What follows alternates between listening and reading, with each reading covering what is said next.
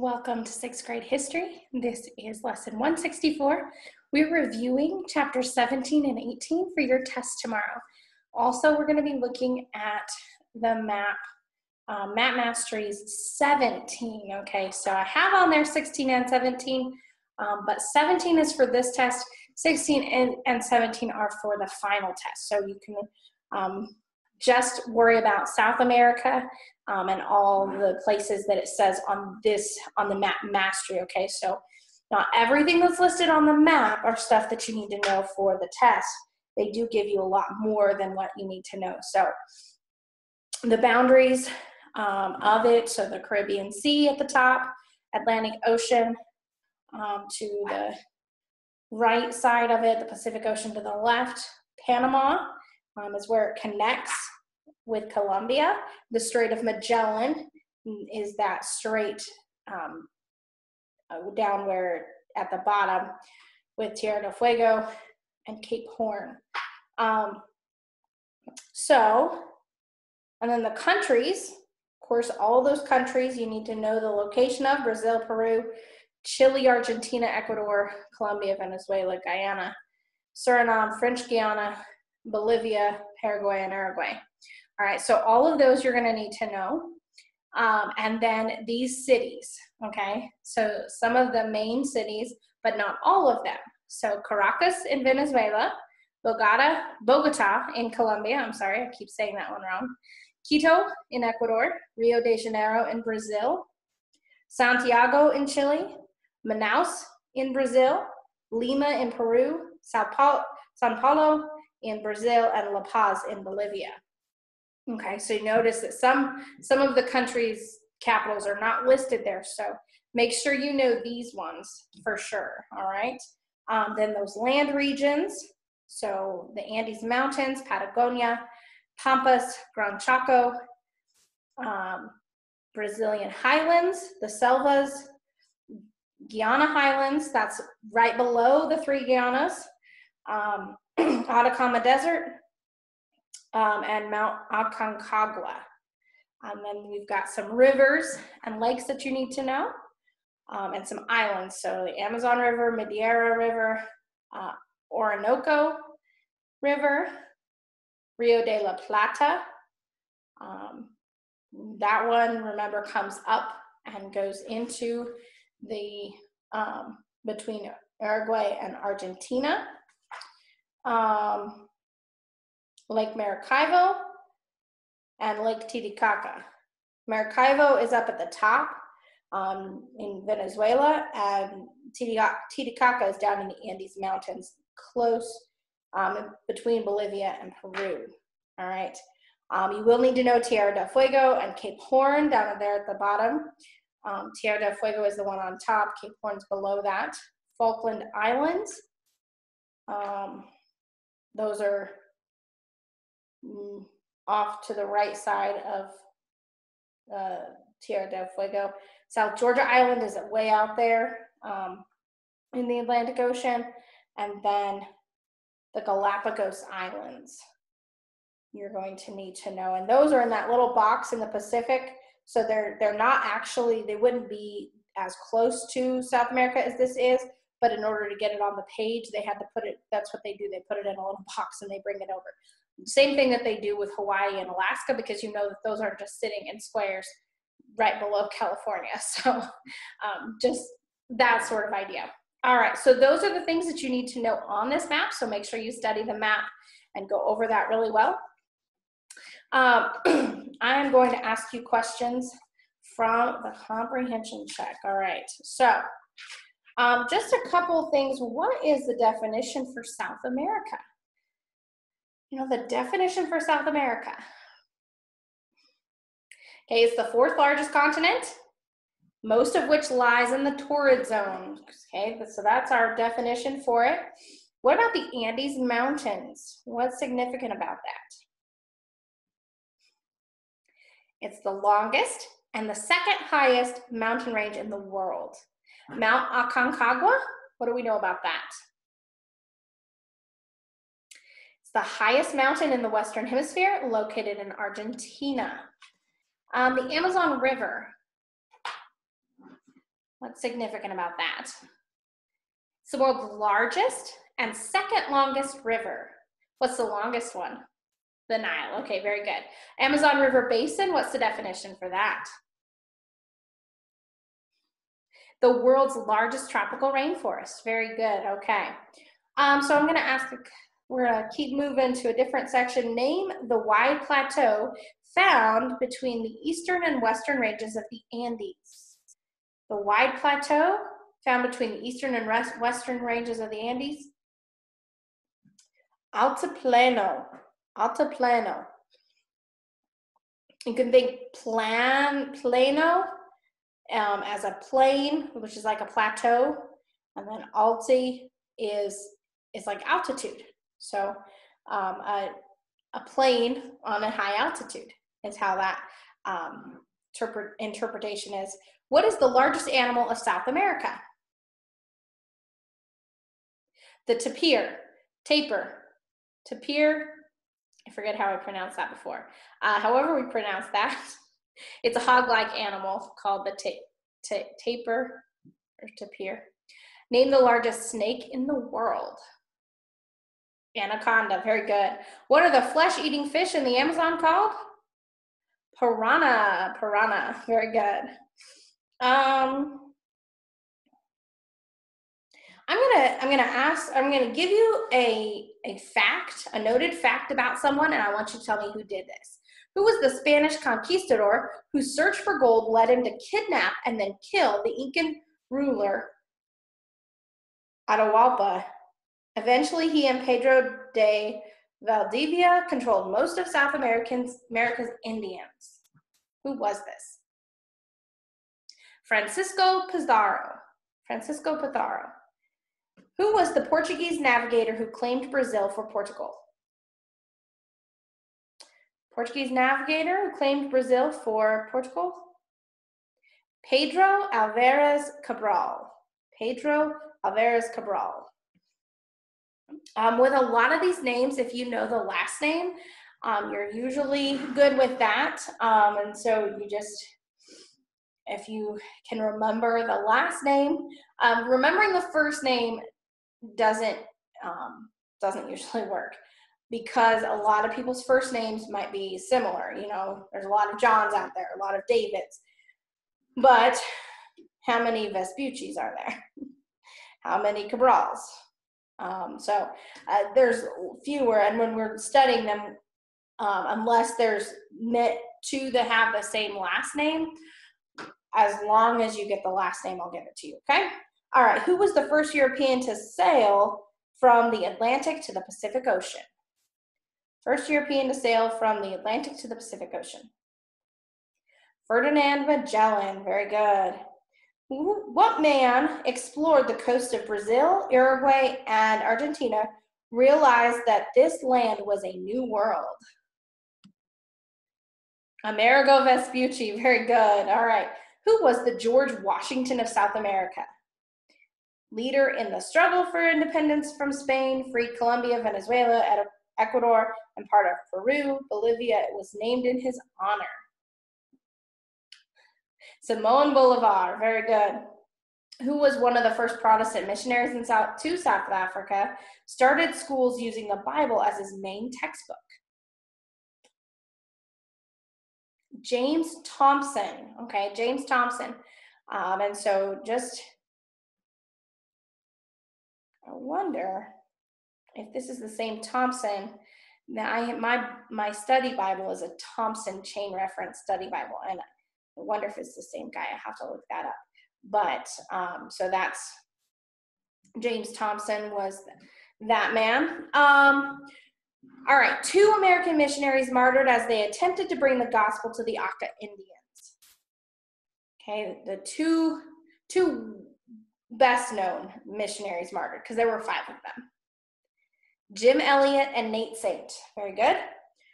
What Inca ruler kidnapped by Pizarro and later killed by the Spanish? Who was that? Atahualpa. Atahualpa.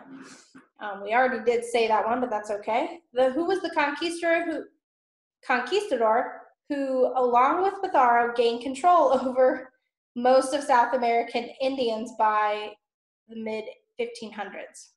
We said this one too, so see what you remember. Pedro de Valdivia, very good. Leader who led his native Argentina and Peru in a revolt against Spain. Who was that leader? Jose de San Martin. Okay, and the man who, assisted by San Martin, gained independence for Chile. Who was the other man there? Bernardo O'Higgins. O'Higgins would be that last name, okay?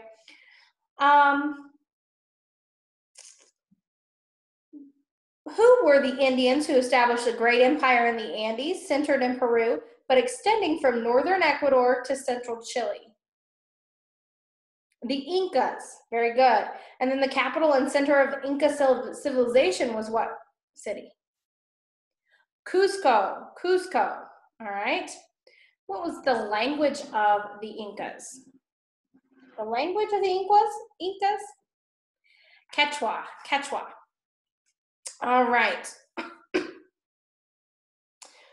Moving on to some chapter 18 questions. What are fazendas? What are fazendas? They're the mountainside coffee plantations. Fazendas, okay? Pamperos, pamperos. What are those? The violent gales and heavy rains that periodically occur on the pampas are pamperos, okay? So you think pamperos on the pampas, so those are the violent gales and heavy rains that will come across it. Estancias, estancias, what are those? They're cattle ranches in South America, okay? What city was once the capital of the Inca Empire? May have just said this one. Cusco, and it's been in Peru, so Cusco, Peru. What is Ecuador's largest city, chief port, and center of trade? I don't know if you remember this one. It's Guayaquil, Ecuador. Guayaquil, Ecuador. What is the oldest permanent European settlement in South America? Cumana, Venezuela. Cumana, Venezuela. Name the city that was once Brazil's capital. Its harbor is one of the 7 natural wonders of the world. Rio de Janeiro, Brazil. What is the largest city in South America and the industrial center for Latin America? The largest city in South America and the industrial center for Latin America. Sao Paulo, Brazil. Sao Paulo, Brazil. What is the city? Which city is the center of trade and commerce for the Amazon basin? That's Manaus, Brazil. Manaus, which is one of the reasons you have to know that one for the test. Name the important seaport and center of industry in Chile. Valparaiso, Chile. Valparaiso, Chile. So they're the most important seaport and center of industry. All right, more Indians live here than in any other country. So which country in Brazil has more Indians? Peru, okay? Think where the Incas settled their empire, that's where the most of them still live. Its capital is the oldest of all South American capitals. Which country's capital is the oldest of all South American capitals? Ecuador, very good.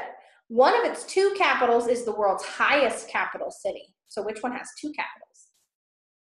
Bolivia, and for bonus points, what are the 2 capitals? Sucre and La Paz. Sucre and La Paz, very good. It was named for Christopher Columbus, the country. Colombia, very good. It has South America's largest lake and the world's highest waterfalls. Which country? Venezuela. Which country's official language is English? It's Guyana. Guyana. It won its independence from the Netherlands in 1975. It was known as Dutch Guiana before. Suriname, okay, Suriname. Its population is nearly as large as all other South American countries combined. Brazil, okay, very good. Think of the one that's the biggest and the most populated. Because it is a major wheat producer, it is called the Granary of the South. Which is the Granary of the South. Argentina, okay, so Argentina is able to produce a lot of wheat. So think of the South, there's only two countries that fall right in the South. That's Argentina and Chile. Chile's not wide enough to have crops, plus they have a rocky terrain. So Argentina is the only one that it could be that's the Granary of the South, okay? It is the southernmost South American country. The southernmost South American country is Chile. All right, I keep giving you guys clues on answers or something like that. So, all right, so I'm going to give you a definition of a geographical location. You tell me which it is, okay? Land in southern Argentina, much of which is deserted. Is desert. It means land of the big feet. Land in southern Argentina. Patagonia, all right? Which is the highest navigable lake located on the border of Peru and Bolivia? So it's a lake. Lake Titicaca, okay? A group of islands off the southern tip of South America is called what? Tierra del Fuego. Tierra del Fuego, very good. One of the driest regions of the world, located west of the Andes on the coastlands of Peru and Chile. Driest region, the Atacama Desert, very good. One of the 7 natural wonders of the world, Rio de Janeiro, is located here. Okay, so this is the specific place in Rio de Janeiro that is one of the 7 natural wonders. Guanabara Bay, okay? And then South America's largest lake located in Venezuela is Lake Maracaibo, very good. All right, the 3 rivers that water Brazil's southern plateau. What are the 3 rivers that water Brazil's southern plateau? All right, so these should be easy to remember because 2 of them are country names. Uruguay River, Paraguay River, and then the Parana River, okay? So Uruguay, Paraguay, and Parana are the 3 rivers that water the southern plateau, okay? One of the most important hydroelectric plants in the world located on the Parana River is what? The Itaipu Dam, What is the famous monument in Argentina? The famous monument in Argentina. Christ of the Andes. River on which Buenos Aires is located. What river is Buenos Aires located on? Rio de la Plata. All right, so we're moving on to some people. Who was the British Prime Minister whose forces defeated Argentina in the Falklands War? The British Prime Minister was Margaret Thatcher. Who was the son of the King of Portugal, who declared Brazil's independence from Portugal, later forced to resign as Emperor of Brazil? Who was that? Pedro the First. He was still considered an honored national hero. All right. British naval officer who made the first attempt to bring the gospel to Tierra del Fuego and died of starvation because the Indians would not let him leave his ship. Who was that? Captain Allen Gardner. And who was the daughter of Pedro II, who declared all slaves in Brazil to be free, which is why they had Oh, Pedro the First was not. I'm sorry. Pedro the First was not a national hero. Pedro the Second was a national hero. What was his daughter's name? Princess Isabel. Okay, and she, when she did that, she forced the royal family from Brazil. Okay. All right. So I'm going to give you a resource, and you're going to give me the country that produces the most of it. All right. Petroleum. Venezuela. Beef. Which one produces most beef? Argentina. What about copper? Which country produces the most copper? Chile. What about natural gas? It's Venezuela again, okay? So petroleum and natural gas, they kind of go together, all right? Finest coffee. The finest coffee is Colombia. Very good. And the most coffee is Brazil. Okay, right. You guys are good at this. All right. So study this. Make sure you know that map really well. And do well on your test tomorrow. And then we'll just start on with some review lessons to the end to get you guys ready for the final test. And then school's going to be over. So before we know it, we're going to be able to just relax and not have to worry about doing all this extra work and all the extra things that we're doing because of this time. So, but keep working hard to the end, and we will see you in the next lesson, and it should be helpful for your last lesson today. So